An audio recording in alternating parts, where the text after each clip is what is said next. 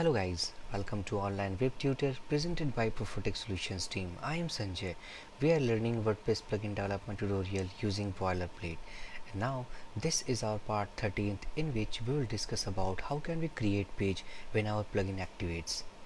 So guys, if you are a beginner to this channel, then please don't forget to subscribe and keep watching our previous video sessions that we have made under the playlist called Plugin Development using Boilerplate. So for now, what we did so far, when our plugin activates, then actually we are creating a table called WPOW playlists. Okay, so we want that when we activate our this plugin, then we want to create a page in this list. Okay, so if you go to the plugin section, it may deactivate first. Okay, so successfully we have deactivated this plugin. So when we refresh this page, now table does not exist. Okay, once more let's activate this plugin. While activating this plugin, if we refresh this page, and now we can find that this is the table that actually we have installed. But also we want that a page should be created within this pages section. Okay, so right now no pages has been created for now. So for creating the dynamic pages while plugin activation, we have to follow the simple steps that we will follow. Okay, so first of all we have to go to our editor. So just open up inside includes folder, just open up called activator file. Okay, because this is the activator file guys, actually runs when the plugin first activates. Okay, within this activate method we need to call, or we need to put the query, we need to put the code that actually which generates the dynamic page. Okay, so let's make a call, a function called this boiler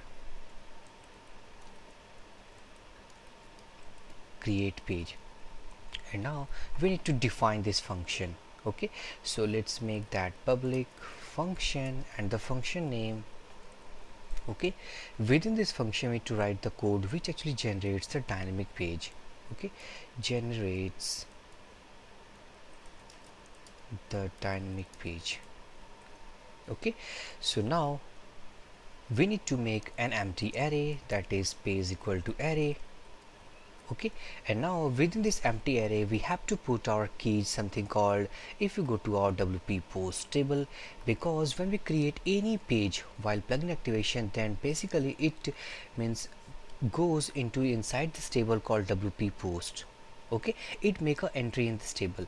So while means giving our empty array, we need to assign some of the keys from this table, like we need to assign like post name, post title, post content, and all these keys. Okay, so behind the scene guys, I have written a small snippet of code which actually inserts a page inside our WP post table. Okay, so just I'm going to paste this code. So now you can see that I have defined a empty array. Within this empty array we have assigned a post title key, post content, post status, post slug, and post type. All these keys actually are related from this table column name. As you can see, post title, post status, post comment, post name, and so on. Okay, so according to our need we can put our keys right here. Okay, and along with them we have assigned all the values for these keys. Okay, and now we need to insert this array, inside this table. Okay, to insert any dynamic post inside this table guys, we will use a function of WordPress called WP insert post. Okay, WP insert post is a WordPress function which basically insert any post inside this table. It takes the parameters in an array format. Okay, so just going to editor, let's use called WP insert post. Basically it takes a parameter of type array, as you can see, page, which contains the parameters like post title, post content, post status, post slug, and post type. Okay, so we need to pass this array inside this post. Okay, so successfully we have actually inserted a row or created dynamic page inside this table. Okay, so after inserting post inside this WP post table, it actually returns the post ID. Okay, so basically let's store into a variable called post ID. Okay, here we are inserting record. Okay, inserting data, into WP post table. Okay, so now we want that after getting this post ID, we want to make a insertion in WP options table as well. Okay, because while plugin, when we deactivate that plugin, then we want to delete the page that we have created. Okay, so when we deactivate this plugin, we want to delete that page from this WP post table. So how can we delete that? So to delete that page, we need to make an entry in this WP options table as well. Okay, so now what we want to do, with the help of this post ID, we need to use called WP options. Okay, by using add option function, we are going to insert a row inside this WP options table. Okay, so this is the key that actually we are using. As you can see, option name. By the help of this option name, we have inserted called Boilerplate, and now it has taken another parameter called post ID. Okay, so successfully when we run this code, then actually activate method call this function, call this method, and now this method actually what we will do, it will create a page in the array format. It will insert inside this WP insert function. It will generate a post ID after inserting into WP post table, and now with the help of this post ID, we have made an entry into our WP options table. Okay, so right here we are inserting data into WP options table as well. Okay, WP options table. So successfully we have made an entry inside our WP options table as well as WP post table. Okay, so before inserting guys any of the dynamic row inside our these tables, we need to first check that this slug actually exists or not, because in a WordPress means WP post table, every slug is a unique key. Every slug is unique for all of the pages. Okay, so doing entries, making entry of these details into our post table, we need to first check that this slug actually exists or not. If this slug exists, then we will not do any entry inside this table. If it does not exist, then definitely we will do this entry. Okay, so let's say that we are going to check that slug exists or not. So let's use global WPDB object. It's WPDB object. Okay, and now let's say WPDB dot get row. Okay, and now let's say that WPDB, this is prepare, and now inside this prepare method, let's say select asterisk from, this is WPDB prefix and its post table. Okay, basically it returns WP post table. And now let's say where slug equal to, and the slug basically inside stored inside called post name. Okay, so if you go to the structure section, then this is the post name which basically stores our slug. So just make copy of that, and also we need to replace this inside, instead of post slug, let's say post name. Okay, we have written a wrong key for there. So let's say that post name equal to as, and this as is equal to that this test page. Okay, we need to check that this slug actually exists or not. So this is a varchar type, means this is a string value, so that's why we have written percentage as. Okay, actually if we not write single quotes, then it will also work. Okay, so we are checking that select asterisk from WP post table where post name equal to this.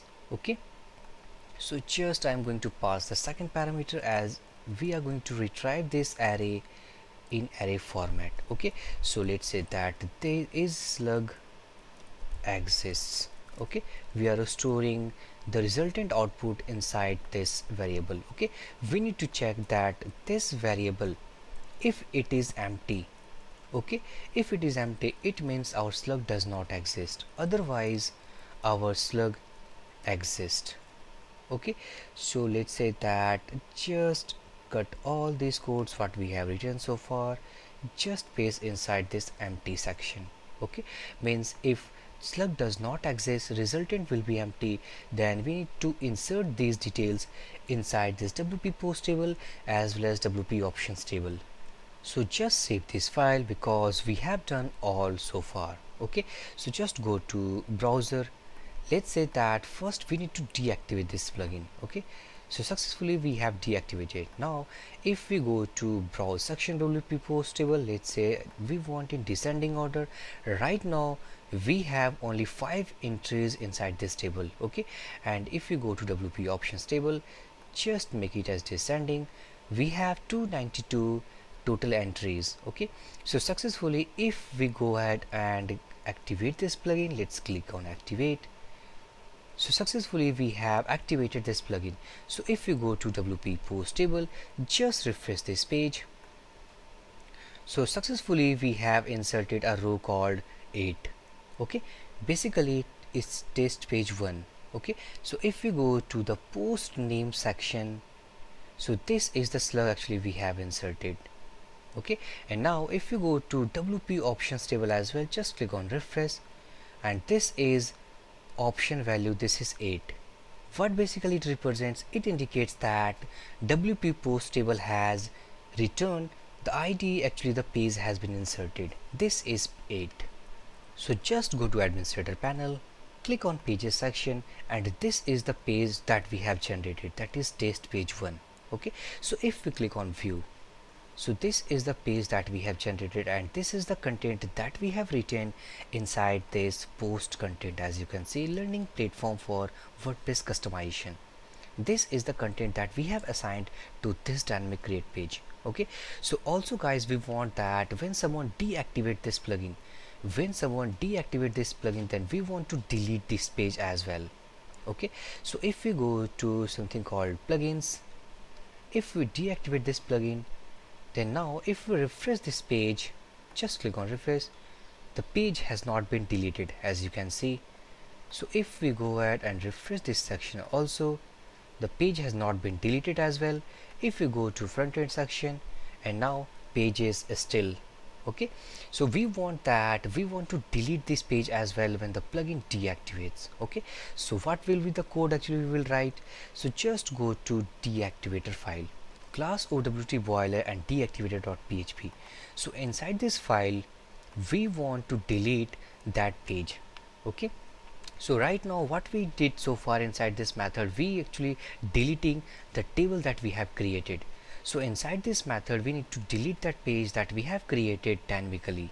Okay, so how can we delete that page? Simply because we have made an entry inside this WP options table. Okay, first we need to read this options table, means by the help of this option name boiler page we need to retrieve the page ID.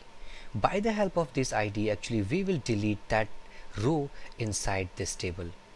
Okay, so that's why we have inserted WP options table. So how can we retrieve this key value? By using get options function. Okay, WordPress actually provides a function called get options. By the help of get options we need to pass a option name inside that. By the help of this option name actually we will retrieve the option value. By the help of this option value we will delete this post inside this table. Okay, so just go to editor. Behind the scene I have made a small snippet of code, just I'm going to paste it. So this is the code that I did. Okay, we are retrieving get option. This is the key that, as you can see, this is the key that we have inserted called Boilerplate. Okay, by the help of this get option we are retrieving the option value. If it is not empty, means the key exists inside this WP options table. So we need to retrieve the page ID. By getting the page ID means option value. By getting this option value as a page ID, we want to delete this post. Okay, we want to delete this post from this WP post table. Okay, so successfully by using this WP post table we will actually delete that created post from WP post table, as well as we want to delete the boiler page option value from WP options table as well. Okay, so successfully if we save this file, go to browser and just refresh this page once more, just click on activate. So successfully if we refresh this page, now we have an entry inside this table as well. just refresh this page, we have an entry in this table as well. So successfully, when we deactivated this plugin, so if we refresh this page, the page does not exist. As you can see, if we refresh this page, the key does not exist. Also, if we refresh inside this front end section, the page not found. So successfully we have deleted the dynamic created page that we have created so far. Okay, so when we activate this plugin, we have created our dynamic page as well as dynamic table. So when we go to database boiler, then as you can see, we have created the dynamic table as well, and also inside this WP options table, just in descending order, we have created a boiler page with ID 9. And a 9 is called the post ID that we have inserted inside this WP post table. Okay, so just we need to descending order, and this is the page that we have inserted. Okay, so when we deactivate this plugin, so successfully we have deleted this page as well. So just refresh, and now page does not exist. WP options does not contain any row. Okay, so successfully guys, we have seen that how can we create dynamic page, as well as we have deleted that dynamic page from our database table as well as from this pages sections. Okay, so the basic concern of our this video session guys has been completed, and also we had seen this same type of concept in our plugin development video session series in what we have did so far. Okay, so guys, in this video session, if you have any doubt, then please drop your comment. I will give my reply as soon as possible. So for this video session guys, thank you for watching. Have a great day.